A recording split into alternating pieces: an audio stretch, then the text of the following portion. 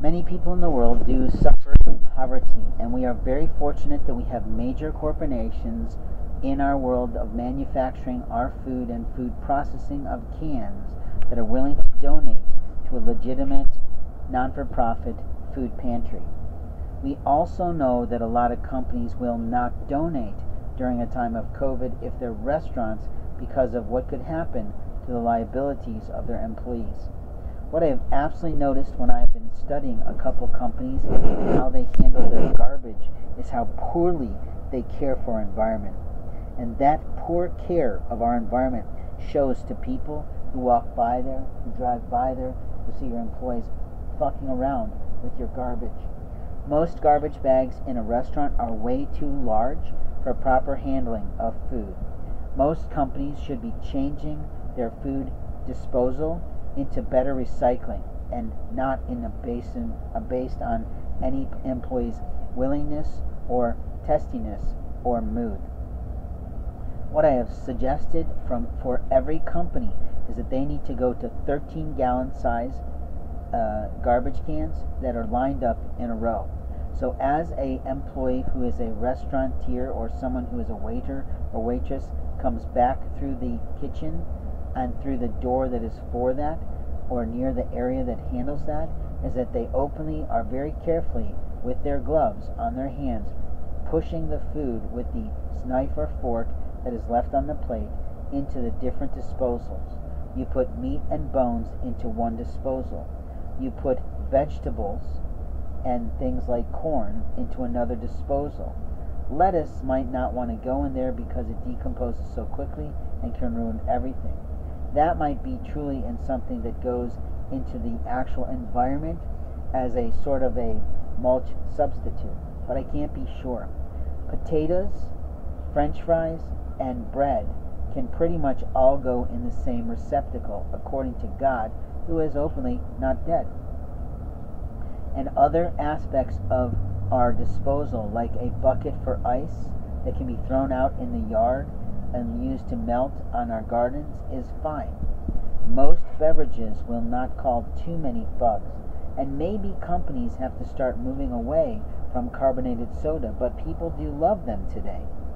Offering a lot more fruit juices, offering a lot more lemonade and tea can change an environment, can change the quality of a restaurant.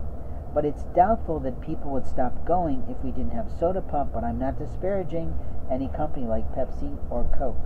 What I can tell you is that the people handling your food are mainly blokes, but sometimes they're young women who cannot pick up that garbage bag and stick it up in your large bin.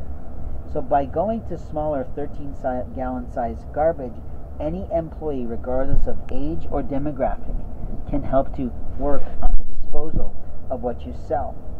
When it comes to papers and napkins and what you produce for the daily menu for your restaurant, all of that can go into its own receptacle. Anything paper, anything plastic can be separated out too. So in your restaurant, you have this marvelous system that might be even color-coded to help your employees. You could buy one color garbage can of 5 or 6 different color garbage type of cans to help your employees remember their job. The same color plastic bags, of course, work, but what they're doing then is tying them up as soon as they're full, and out the garbage goes. Every employee then is responsible, if they see it's starting to overflow, for picking that up and running it out. It's not hard. You might even have an actual cart that has no room other than for garbage on it, where the employee can just stack up the bags and go out, throw it out, and bring that cart right back into where it belongs. You see, you can actually stack those garbage cans right on that cart, and the employee just pushes the cart right out, goes right out to the garbage, pulls those plastic bags out without having any problems to their body in the terms of what we like to call ergonomics. And openly, I'm always noticing how a kitchen or a short order chef type of kitchen, like maybe a quick fast burger joint, doesn't think about how they have their kitchen laid out, where their employees are doing a lot of walking back and forth. That shouldn't be really happening. A man who's working at the grill shouldn't have to really leave the grill area. A sous chef that handles the toppings of a piece of food shouldn't have to move too much from that area. Your French fries should not be located behind someone. They really should be everything in a line. And everything that in that line should be able to be gotten without any problem by the employee. I'm always amazed at how much walking and how many steps an employee takes. And maybe your company should be giving away those little bitty walk pedometers, and I don't know how they're called exactly, where they're counting steps. And that would allow the restaurant or the company to really see how much activity is going on.